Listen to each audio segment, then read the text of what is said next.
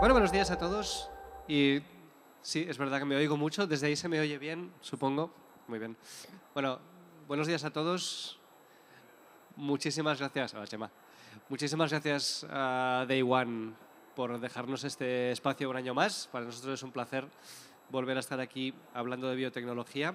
Y durante los siguientes minutos vamos a hablar un poquito de biotecnología en general y en concreto. Mi intención ahora es daros unas pinceladas de cuál es la situación, cuál es el momento que pasa la biotecnología ahora mismo. Y mi intención es convenceros de que la biotecnología le está pasando más o menos lo mismo que le pasó al digital hace 30 o 40 años. Si salís con alguna idea más o menos en esta dirección, quiere decir que he hecho bien mi trabajo. Y después vais a poder ver el caso concreto de 3 empresas que están desarrollando aplicaciones nuevas en el campo de la biotecnología. Y por requisitos del guión voy a hacer mi presentación enteramente en inglés. So I'm going to switch to English as of now. And if you have any questions, feel free to ask them in Spanish, Catalan, English. I can do French and something I call Italian. So this is me. Hi. I'm the director of Capital Cell. I'm a biologist who, for some reason, started a financial company back in 2015. For some reason means because of the ignorance of how hard it was. I am now the director of Capital Cell, which is a platform regulated by the Spanish financial authorities, and I'm also a partner at Nara Capital, which is a venture capital fund also regulated by the Spanish stock market authorities. So what I want to talk to you about is the concept of investing ahead of the curve. The biotech revolution, which is happening, well, it has been happening for a while. Let me not talk about Capital Cell. I do that a lot. So if you want to check about Capital Cell, you can go to our website. It's a great platform. We have become a really important actor in investing in biotech in Spain, but that's basically publicity. So let me skip. And let's go to what should interest you, the biotech revolution. What's happening in biotechnology and why is it relevant? Well, what's happening is that our society is changing, and our society is changing in many, many ways. Some of them are terrible, and some of them are very interesting. And one thing that is definitely changing is medicine. So for a while, as you know, or you might be aware, your life expectancy is now 40 years longer than that of that's 60 years ago, which is amazing. Life expectancy is growing a lot, and people who are born today stand a very, very high chance of living past the age of 100. My son, who's 8, claims that he's never going to die. And I don't know if that's true, but it's very true that probably in our lifetime we're going to have a shot at being, living a long, long, long time. Let's see how much. At the same time, our society is changing. The spread of diseases that affect us is changing.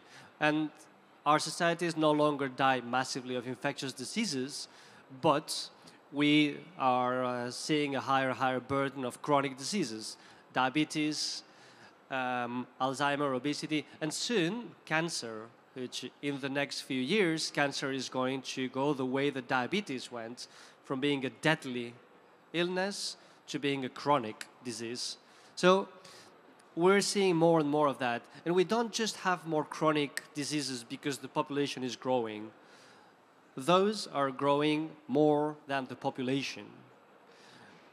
At the same time, how long have you been hearing that the universal health, particularly in Europe where we have universal healthcare, is about to collapse? Yes, please.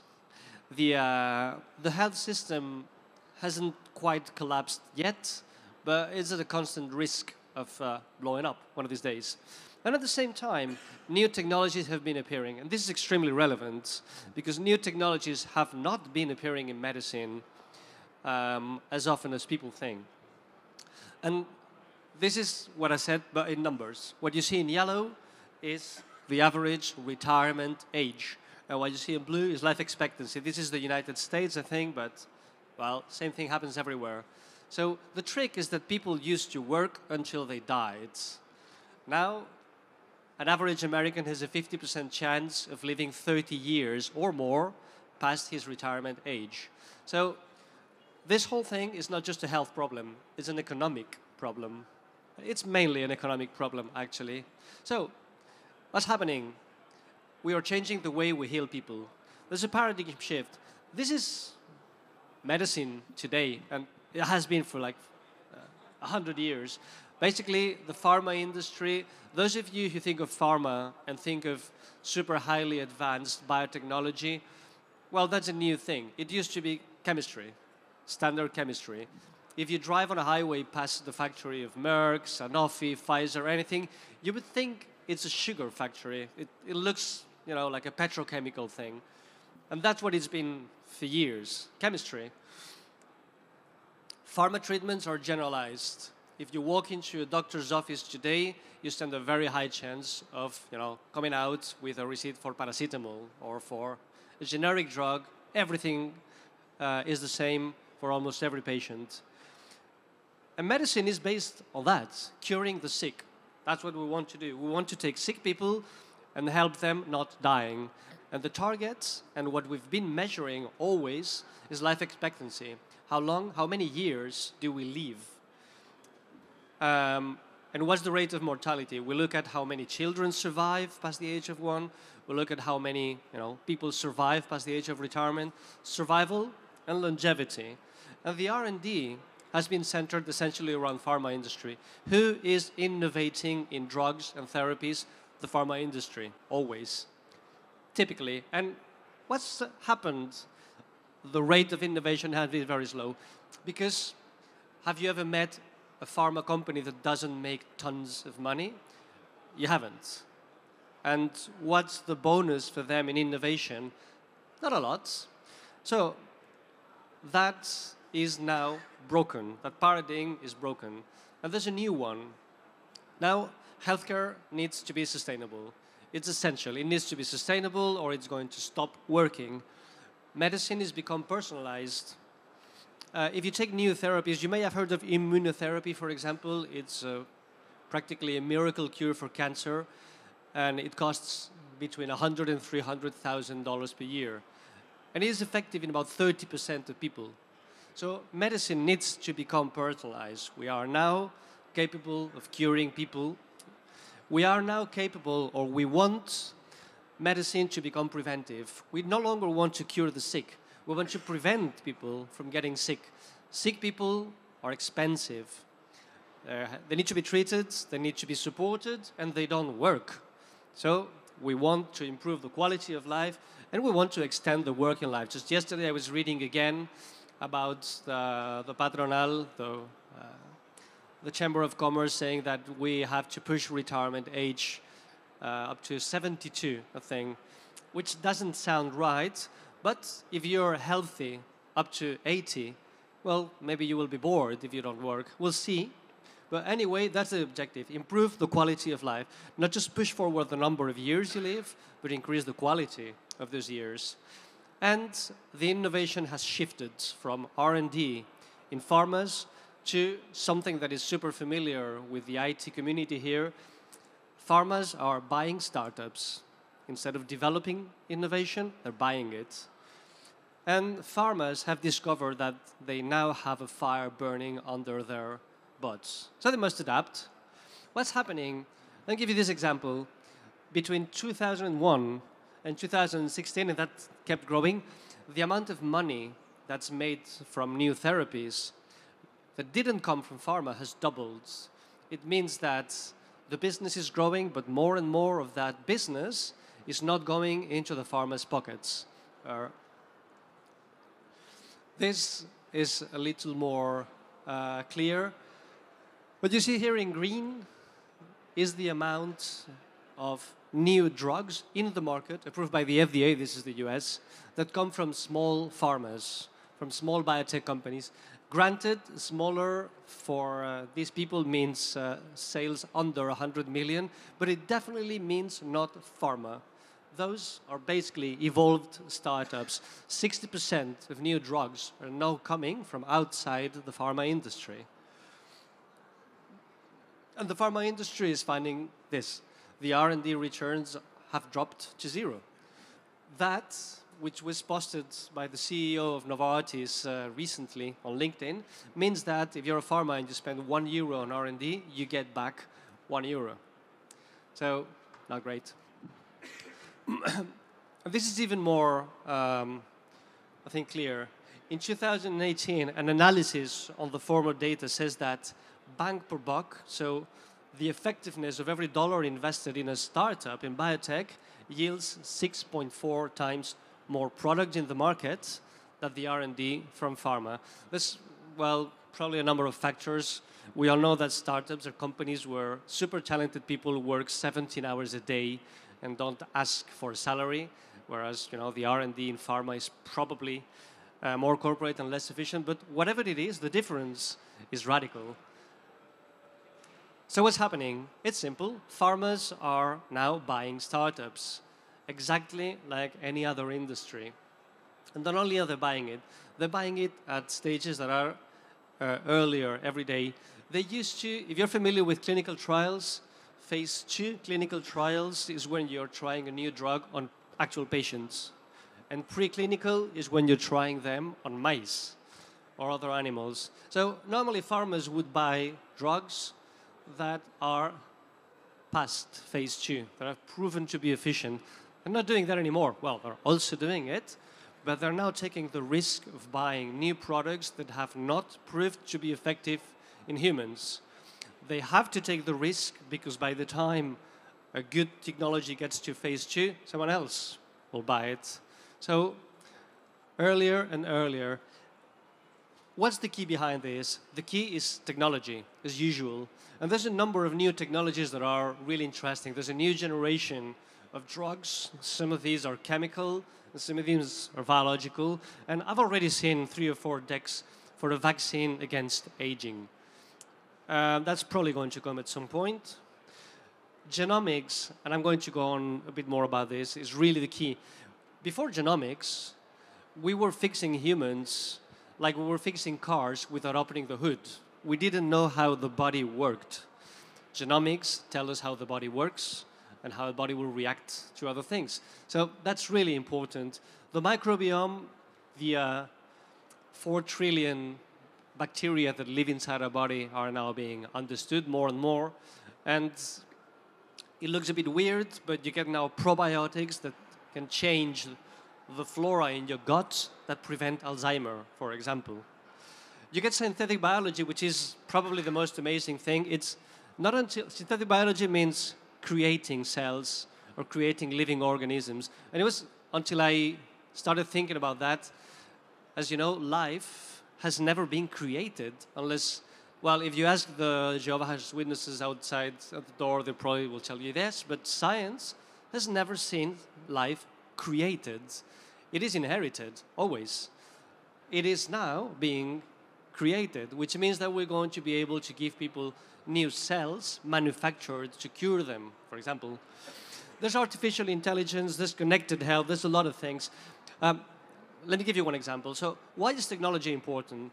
Technology is important because it enables people with less resources to achieve innovation, basically. And let me tell you about a driving force behind the biotech revolution. This is the price of sequencing one genome, the genome of one person. Those of you who are old enough might remember the project Human Genome, where I seem to remember that you could plug your computer into a net to help decipher one genome. That was back in 2001. It took years, and it cost $100 million per genome.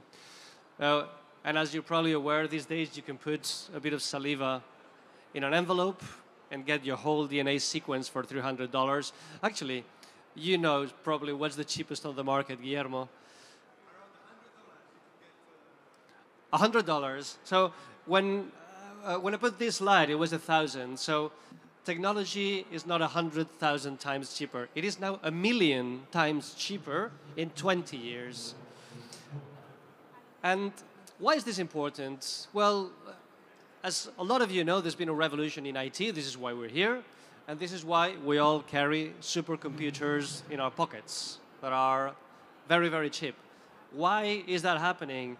Because in 30 years, the cost of memory, of magnetic memory, did the same. It dropped in size, in price, and in availability.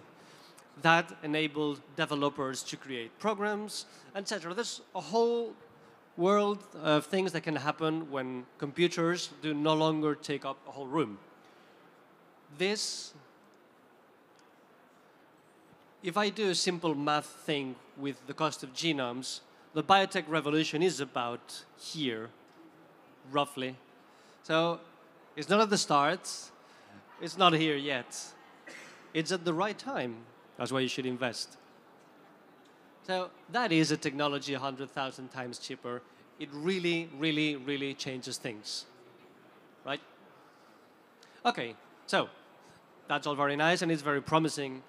But what about the money? Well, the money is following, obviously. The total VC, venture capital investment in health tech in 2021 was 86.3 billion. There's now more VC money being poured into health tech than ever. And it depends on how you define sectors. It is the third, second, or first sector of investment for VCs in the world. Nowhere near real estate, obviously, but we'll get there. The most reasonable figures we found says that 25% of venture capital money being invested worldwide is going into health tech. It means that while normally the headlines are for the super millionaire exit in IT, the sale of Twitter, the sale of Idealista, whatever, the sale of biotech startups is yielding so much more money. In average, 60% higher than for the digital companies. The stock market for biotech just boomed in 7 years. And strangely, biotech has this reputation for being super slow, for being an investment where you put in the money and you see the returns in 12 years. Actually, it has become extremely fast. So the average exit time between business angels or small funds funding a Series A to exit has dropped to 4 years, which is, in average, again, shorter than in digital. And that's for the development of new drugs. For an average sale value of $570 million, which is pretty decent. I already said that. But obviously, let me tell you that people are not just investing. They're making a killing. People who are investing in health tech, the few people who know what's going on and have the expertise to invest are making a lot of money.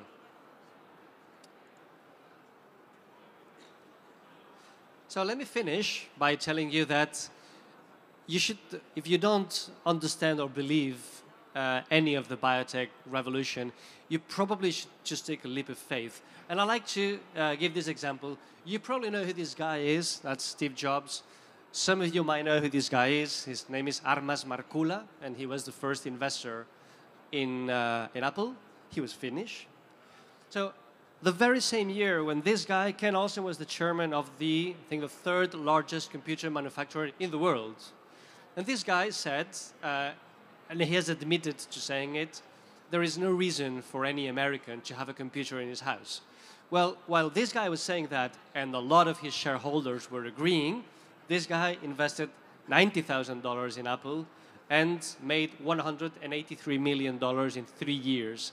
And, well, I would say this guy was right. That's why he has a big smile, and this guy is bald. There's a lot of people who have been predicting that biotechnology is really going to change the way our lives are shaped.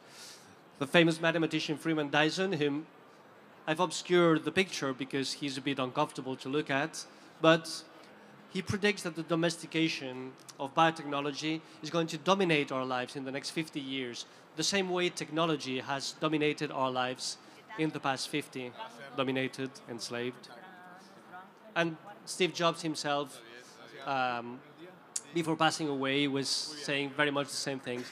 The biggest innovations in the 21st century are going to come from the intersection of biology and technology. Thanks a lot.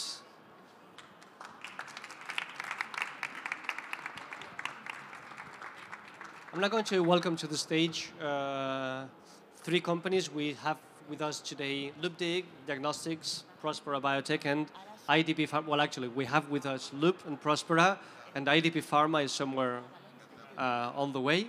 And I'm not entirely sure who's going to go first. Prospera Biotech. Marta, it's a pleasure to have you here. Thanks a lot for traveling here. The floor is yours. Thank you. Can I have this one?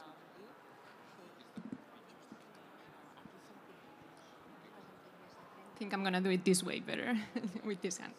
So, hello, everybody. I'm Marta García. I'm CEO of Prospera Biotech. I guess you can hear me well. Is that okay? Okay. So, I'm sure that anyone in this room has a friend or a family member that had suffered cancer. So you all may know that one of the hardest things of cancer is precisely cancer treatment, and because of the side effects that it causes. Among these side effects, there's one that stands out, and is the chemotherapy-induced peripheral neuropathy. Because CIPN is one of the most common side effects of chemotherapy, but most importantly, because this is the leading cause of treatment abandonment or dose decrease. CIPN consists of sensations such as itch, pain, tingling, or even lack of sensitivity in hands and feet.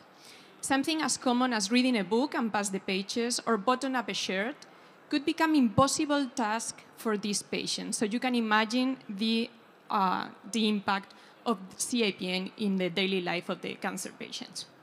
Unfortunately, our chemotherapy drugs cause CIPN, including the traditional ones, such as platines or taxanes, but also the new immunotherapy treatments, such as enfortumab. And the problem here is that there is no specific treatment for CIPN. For those cases that are more severe, such as, patients that can't even walk because of the pain they're feeling in their feet, doctors can prescribe strong drugs that attack on the central nervous system, such as antidepressive or anticonvulsants, or even capsaicin patch, which are patches that have to be applied with local anesthetics because of the burning sensations that it causes. So there is a medical need to develop a solution for these patients, but there is also a social need to increase the quality of life of patients undergoing chemotherapy treatments. Prospera Biotech emerged from IDP at University Miguel Hernández, and this institute has been working with the neurosensory system for more than 25 years.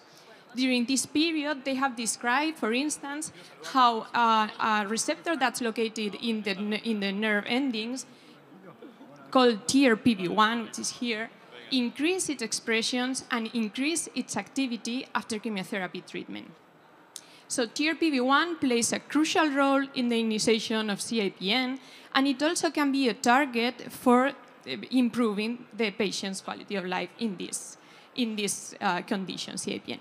I should mention here that the person who described first TRPV1 was the last year awarded with the Nobel Prize of Medicine, meaning that the academia recognized the clinical relevance of the neurosensory system in medicine. With this knowledge, the IDP developed a bunch of molecules that are TRPV1 antagonists. These molecules are able to reduce the activity of TRPV1, resulting in a decrease of itch and pain. Prospera Biotech has an exclusive license for the use of one of these molecules in CIPN. And with that molecule, called calmipsin, we have formulated a cream called Oncapsisens. Oncapsisens was tested in a pilot study last year, carried out in 5 Spanish hospitals, and we saw how it got an 80% of improvement, 80% of the patients who participated in our pilot study improved their sensory distress. But what is more important, they increased their quality of life because we were able to decrease the impact that this distress caused in their daily activity. Now, our next challenge is to carry out an international trial, which is already approved in more than 15 hospitals in Europe, so it's international now, in order to validate the use of Oncapsisens as a preventive tool. Oncapsisens preventive will decrease the number of patients that develop CIPN. It will reduce the severity of the discomfort in those patients who eventually have CIPN, but what is more important, it will let patients finish the treatment with chemotherapy improving their life expectancy. I've mentioned before that there is no specific treatment for CAPN, but there are some companies that are trying to position their products in the skincare of oncologic patients. Compared to those companies, Prospera Biotech is the only one who's acting on the neurosensory system, which is the root of the discomfort. And OnCapsistence is the only product that has clinical evidence of its efficiency. And the good news for us is that those two features doesn't make our product more expensive than those offered by our competitors. I tell you nothing new if I say that cancer diagnosis is increasing year by year, and so does the CAPN market. In fact, it is estimated that by 2030, the market of CAPN reaches 1.5 billion of US dollars. Prospera Biotech aims to reach 3% of that market by the same year, 2030. Taking that into account and considering also our current sales, we've estimated our break-even for 2024 and a total sales of more than 30 million by 2027. Our next steps to get to that place will be carry out, of course, the international trial of OnCapsistence Preventive, regulated as a clinical or medical device in Europe and USA, and going to international markets starting on 2024 ahead. The team that's in charge of carrying this out is here. The board of directors is formed not only, but mainly by Professor Ferrer and Dr. Parente, who both has a large experience in scientific entrepreneurship. Management is now divided in an executive branch, an executive area, which is led by me. The commercial team, led by Susana Bejarro, and the scientific and operation team, led by Dr. Fernández. And we are all supported by a strong scientific advisors, which are physicians of different areas, such as oncology or dermatology. We've estimated that in order to take OnCapsistence to all the people who may need it, we need roughly €1 million. We've already obtained 40% of that investment, so we're now opening a Series A of €600,000. Considering our forecast and current sales, we've set the price, the pre-money value of the company in 11 million. So we're offering a 5%, roughly a 5% of our shares. However, we are now offering a 30% of discount for those who manifest their will of investing before the round goes public by the mid or end of this month. And we're then let a 25% of discount during 2 weeks or permanent for those investors who invest more than €15,000. We're going to open the round with capital sale. The exit of the company is planned in 5 years from now, either by going to the public market or being acquired or fusion with a larger company of the biotech area. Here I put, oh, sorry, that one, you cannot see that one. Here I put some examples of similar transactions in the last 2 years. So thank you very much, and I'm open to any question now that you may have.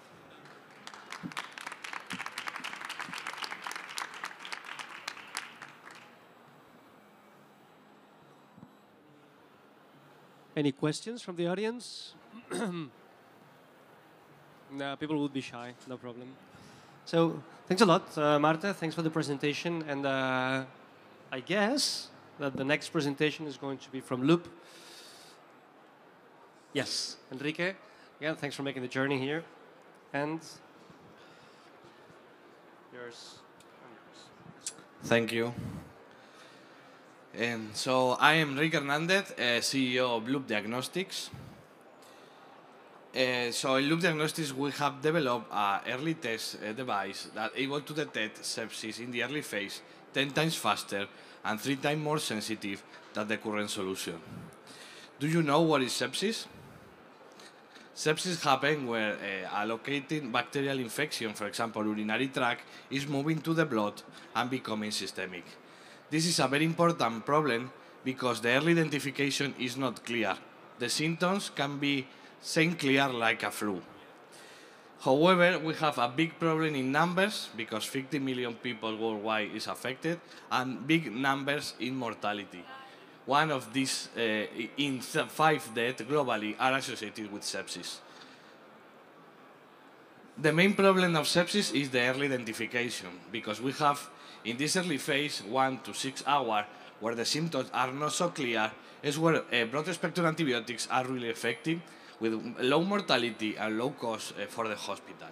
However, more than 50% of the patients have been diagnosed after symptoms clear, but in this phase, the mortality is so high because antibiotics are not really effective and the cost for the hospital is also higher. Right now, one of the problems is that the current diagnostics are not able to detect sepsis in the early phase. These diagnostics have two strategies, or detect the pathogen detection that is only present in 30% of the sample of sepsis in emergency room, early sepsis, or detect other biomarkers like procalcitonin or PCR that are biomarkers related with damage of the body. So the detection window is late and the sensitivity also is less than 30%. What do Loop? Loop have a novel strategy that are able to detect sepsis early because we are looking for the immune system status of the patient. Thanks to this functional assay, we stimulate the cells and measure the immune response of these cells. Thanks to this, our detection window starts from the first hour, and we have 90% of sensitivity. This has been proven in a proof of concept thanks to our collaborator, Belviche Hospital. What is the science behind? So during sepsis, bacteria is affecting the immune system, inflamming the patient. However, after the first hour, the immune cells are transforming to immunosuppression status. So thanks to our loop, we are able to detect this immunosuppression from the patient that are reduced after the first hour and is maintaining like this during the first 72 hours, compared with the rest of biomarkers that appear later and also with a closed window detection. Thanks to this, we create our product. This is SeptiLoop. This is a simple product device that uses lateral flow technology on the top with our inflammatory biomarkers to detect the immune response, and a tube where we mix 1 milliliter of whole blood with 1 milliliter of our reactive. We are able, after 2 hours and a half of incubation, to detect the immune response of the patient. The known immune response of the patient are related with the sepsis status. So these devices are developed to work in any emergency laboratory. Just require a thermoblock that heat the sample during these 2 hours and a half. And then we have the result, and positive or negative, like a COVID test with band.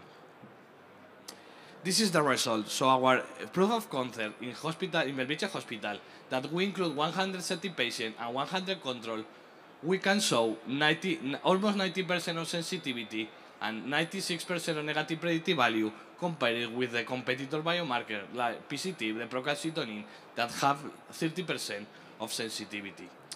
Also, we are doing an extra clinical trial in Taulí Hospital for the regulatory purpose, because right now our product is in an industrial phase and we are certifying the product at the end of this year.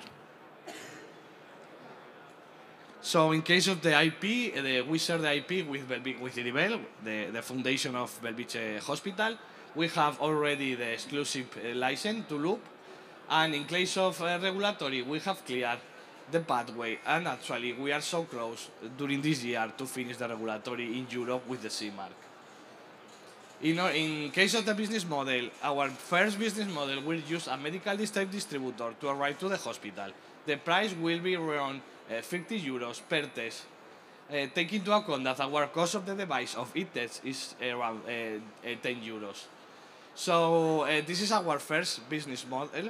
However, we have more business model in mind, because imagine this test that can be working in the nursing home, telling to the nurse that the patient is developing a sepsis and sending the patient to the hospital. The market is big because from one septic patient, there are 9 more suspected septic patients that appear in the emergency room. In case of the competitor, we can classify the competitor depending on the technology. The bottom is the competitor that are analyzing pathogen. As I told you before, just 30% of the sample in the emergency setting have a pathogen or any molecular pathogen, so are not effective to detect sepsis in the emergency settings. The next competitor, using biomarker of damage, also are not able to detect sepsis in the early phase. We have the most close competitor, immunosuppressor inflammatories, that have a PCR for sepsis with several genes, also are able to be competitive in the emergency setting. So we are the only one right now that with our device we are able to detect sepsis from emergency settings. So in case of the market, we will start in Europe after the CE mark approval at the end of this year, and then escalate 2 countries more next year, and in 2025 start the FDA approval in order to start penetration in US. And finally, the company have more developer of the device with the idea of not just detect sepsis yes or no, also the bacterial type, like gram-positive versus gram-negative. So this is the team. The green part are the full-time team of the company. Then we have 2 part-time clinicians working for us and help us in the clinical trial, and 2 more people from the business side help us to the financials area, working also part-time for the company. Also, we have 2 advisors, very important, Jean-Pierre and Thomas. Advisors are how to penetrate the market and also taking contact for distributor. And also, I can highlight Antonio Artigas from Partauli that we are doing a clinical study in order to appear in the Sepsis Alliance like a promising device for sepsis early diagnosis. So right now we are in the CE mark in 2023. So our main goal is to obtain the CE mark certification. So because the device is close to industrialization, and also we are working for obtaining the CE mark. Then next year, start working in the sales and also in clinical trial cost effective to improve the sales, and finally scale up to more than one country. So right now we have received several funding, 2.5 public funding, and we are looking for interest for private investor to cover the seed round of 50,000 euros. So thank you very much. And sorry, last time, exit strategy, very important. We can highlight this competitor. This competitor developed a quantiferon, the only device in the market similar to our strategy of stimulate the cells. And this competitor was acquired by KIA for 55 million in 2011. So thank you very much. And if you want more information, you can put the QR.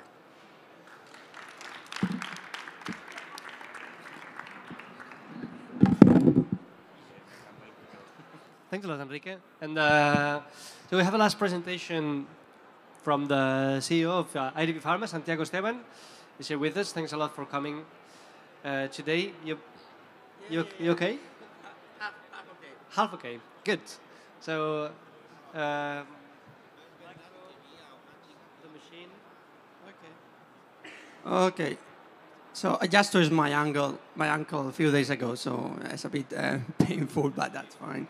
So I guess if I move on, okay, I got myself here. Oh, here it is. Here it is. So I think everybody is well aware of cancer, right? That's our core expertise. That's what we put our time during the last 8 years. Unfortunately, I think cancer is one of these diseases that help us to know how old we are, because it depends on how many people you know got cancer around you, and that is telling you how old you are, right? In my case, I have, fortunately, 3 people have around me of my age got cancer in the last year. 1 passed away, and 1 very close friend now is fighting with a kind of leukemia. So it's a serious threat for everybody. Also antimicrobials, regarding the previous presentation. This month is the month of multiple myeloma. Maybe you are not aware of that disease. It's a cancer, it's a kind of adult cancer. And I think it's important that we have this awareness on all these kind of diseases. Multiple myeloma is incurable and is hitting us as soon as we get 50 or older. Anyway, my name is Santiago Esteban. I'm CEO and founder of IDP Pharma. What we do at IDP is kind of magic. We think we are somehow magicians in the industry because we have turned these other proteins, this is a particular class of proteins, into druggable. This means that for a long time, the pharma has tried to develop drugs for key disease drivers, and they failed in the last 20 years. We finally got a solution for that, and that is part of what I'm going to present to you. But before going into details, for those that are more curious, I'm going to give you some context on what IDPs are. So we have on the left side of the screen, on my left side, we have a classical protein that is well-folded, is visible. We know the structure. We can find pockets in that protein, so we can develop drugs for these classical target. That's what the industry has done for many years. However, on the right side, we have what we call an invisible target. There is no fixed structure. This protein is going to interchange into millions of conformations. So the best we can get as a picture is in a spaghetti dish. And we don't know what to do with that, really. Can we design drugs to target this protein? How? How it's going to dock into a spaghetti? I mean, if it would be a macaroni, maybe we can block the holes, right? But there is no way. So what we have done at IDP, and previously during my career, I'm a scientist. I spent my life studying these proteins. That, by the way, these are 50% of our genome is composed of intrinsically disordered proteins, or IDPs. That's the name of the company. It's very original, right? I think. So I developed techniques during more than 15 years to learn how they behave. And at IDP, from an industry basis, we leap forward and managed to find very tiny regions of order within these proteins. And we managed to develop drugs for these tiny regions of order within the disorder. And that allowed us to finally modulate this new class of proteins that are known to be key disease drivers in many diseases, including cancer. That is our core expertise. So this is, looks a bit awful. Was not planned like that. Anyway, this is what we have built during the last 8 years. So we started here at the very first, in 2015. We developed a technology today we call Intrametics platform. Thanks to this platform, we have built an exclusive portfolio of products, all of them first in class, targeting IDP proteins. And we have protected with 7 patents, 4 of them already granted worldwide. What is already giving you the power behind the technology and how it's going to clear the path for commercialization in the future, particularly for the pharma that are our target for a buyout of the company. So thanks to our pipeline, we have also get recognition in the industry. We have licensed 2 assets and partnered with 1 pharma. The pharma we have partnered is quite important. It's a huge milestone for us. It's 2.5 billion revenues, and that pharma can bring a compound from idea up to the market. These licensing or agreement deals are outside cancer space. We have really kept our strong expertise inside the company, that demonstrated to the industry that it's translational what we are doing because of the importance of IDP proteins. And today, in 2023, we are a clinical stage company. We got approval of our first product to start clinical trials in Spain, and that is going to happen next April. So it's pretty handy time to join us and move forward. And this asset is called IDP 121, and I'll give you a brief about what this asset does, why it's so special. Well, the company is led by my colleague Laura, as the founder of the company, together with myself, but of course with the support of a lot of professionals. That cannot be done alone, as the same as with a lot of expertise from our scientific advisory board that is outstanding, as you're going to find out. We have raised 10 million euros in the past 8 years. And that was necessary to build the technology first and then to expand upon our products. And now we are raising 2.2 million euros to finance the clinical trial of IDP 121 in cancer. So a bit of faces here, so you get to know the team. There are many more people working for the company, right? But I want to highlight Laura. She is our CSO and is also board of directors. She's a technology inventor, and she is also an expert in drug design and drug development. Then two people, very important, Tim Hammond and Kevin Lynch. These are seasoned industry professionals. Tim Hammond was responsible for all the portfolio of AstraZeneca UK for more than 15 years, from phase 1 up to registration. He was handling more than 200 people at that time. And Kevin Lynch is a seasoned oncologist. He was the VP for clinical in Asia for Celgene. Celgene is a company that dominated multiple myeloma market, just the disease of this month, and was acquired by Bristol for 70 billion in 2019. So he lost the job, of course, right? And then Kevin moved to Antigene. You start to see the connection. Celgene, Antigene, it sounds pretty similar, right? Bristol is the biggest investor of Antigene. Kevin was the board of directors of Antigene and was the CMO of Antigene. It's a company that was running now like 15 clinical trials. So Kevin is with us, right? That's very important. And then we got Ella. Ella is an experienced BD person that she has helped us to find agreements with the pharma in Europe and in the States with our deals, by the way, in ophthalmology, in respiratory diseases, and skin disorders. And she has been very fundamental for that, to leverage that potential of our platform. And of course, we got an outstanding advisory board. We are very proud about that. We are a very silenced company, almost a stealth company. You're not gonna find us out there in the news. But you probably noticed we got Sir Peter Ratcliffe on board. She's a Nobel laureate, 2019. And I still remember when I called him, hey, Peter, you know what, congratulations. Just 1 year after, he got the Nobel Prize. But, you know, we have the first drug that is degrading your favorite target. Yet he say, okay, show me the data. Here's the data. And he say, I jump on board. And that was as easy as it sounds. He was really impressed about what we are doing. Then, of course, we got other people involved, like Dean Ferser from Stanford. Dean is the person that described oncogene addictions in cells.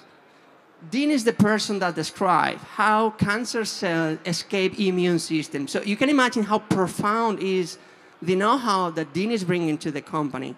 And of course, the rest of the people, Tommy and David, industry experts with several marketed drugs.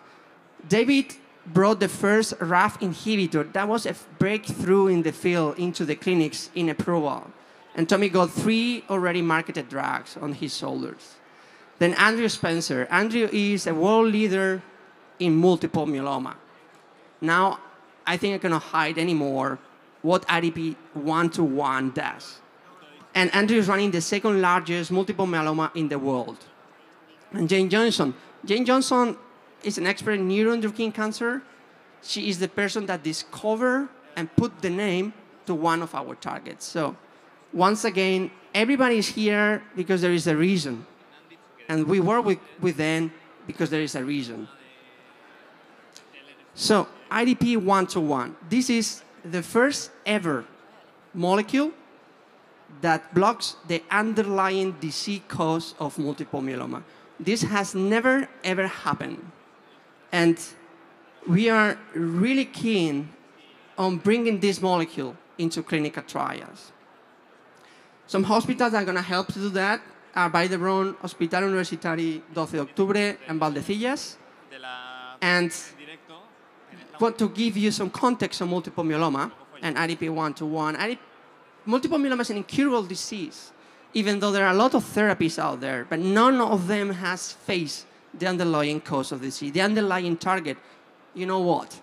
Because it's an IDP, and nobody got a technology to target IDPs. Lots of new cases every year, and the incidence is growing because we are aging, because we live more. That's the only reason. And you know what? Because our target is so fundamental for the disease, before you get multiple myeloma, you get a gammopathy. And the day they tell you, now you are sick, now you got multiple myeloma, there is only one reason. Our protein appears in your cells. So it's so fundamental that now we have the opportunity to block the appearance of the disease before you become sick. That's what we are dreaming. We dreamed in the past to inhibit IDPs, and we did it. And now we dream to treat first patients with no options, because that's the standard regulatory path, but then to bring down the technology up to we block the appearance of the disease.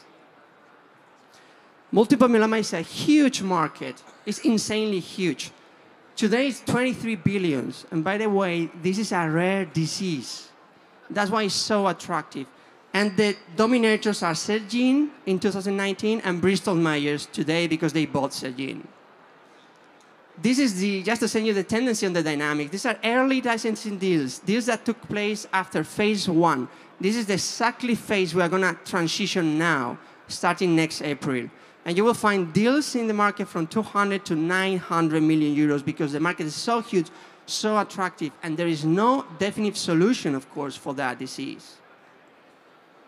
And this is our plan. In the next 2 years, we're going to develop IDP 121 through multiple myeloma, phase 1, and become ready for licensing the company, the asset, sorry. We're going to develop another asset with public funding. We have raised 4 million euros of public funding, so we are pretty sure we can do that. And in 2 years' time, start another phase 1 with another disruptive target. And our parties, our third parties that are working on ophthalmology, respiratory, and skin disorder with our licensings are developing these. They risk the company, decreases the amount of funding we need, and we are expecting milestones from 2025 on, thanks to that agreements. We've been granted 1.2 million euros from the government to finance the clinical trial, and now we are looking for 1 more million to complete the studies. And this crowdfunding campaign through Capital Cell is coming, so stay tuned. Thank you very much.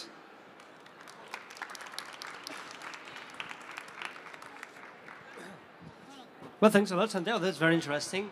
And we're finishing on time, which is more important. Thanks a lot to everyone. Thanks a lot to DayOne, who once again made this our home here 4 years from now. And I hope that you have enjoyed the talk. I hope that you have enjoyed seeing these 3 guys, Enrique, Marta, and Santiago, 3 ordinary people with a really, really low amount of resources who are developing technologies that are worth billions to the pharma industry. That was our point entirely today. So I hope you enjoyed it and enjoy the rest of 4 years from now. Thanks a lot, everyone.